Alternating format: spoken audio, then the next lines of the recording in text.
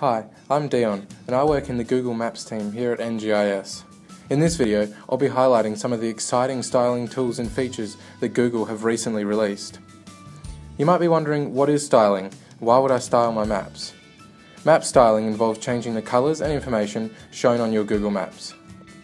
Map styling enables businesses to design their apps to be consistent with their brand, travel apps to highlight points of interest relevant to tourists, and exercise trackers to highlight parks and reduce the focus on highways.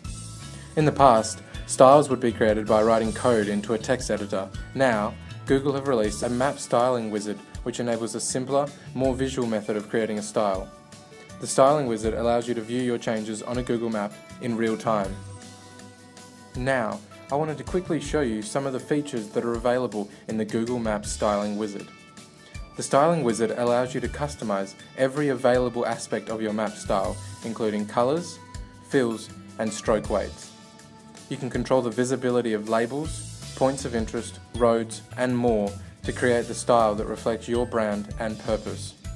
For example, a business might want to match its map style to its existing branding, such as a grey map with yellow roads. Or a navigation app might want to utilize the night mode pre-built style for its drivers.